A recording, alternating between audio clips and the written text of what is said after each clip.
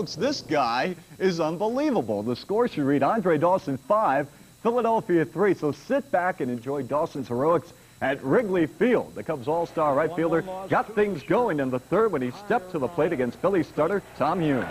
There's a drive way back. It might be. It could be. There it is. A home run. 3-0 Cubs. Les Lancaster started and got the win for Chicago. His only real mistake came in the fourth when Chris James hit a rocket. His third homer in 2 days, and it was 3-2. But enter Andre again. This time of the fifth inning. Here's the pitch. Boom! His second homer of the day, his 30th of the season, and the Cubs had a 4-2 lead. In the seventh inning now, what does Dawson need to do for an encore? Phil's reliever Mike Jackson found out.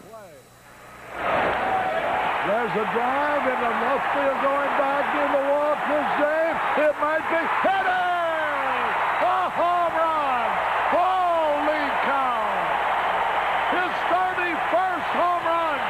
His third of the game! Number 31 for Dawson, 92nd RBI of the season, and the fans got what they wanted.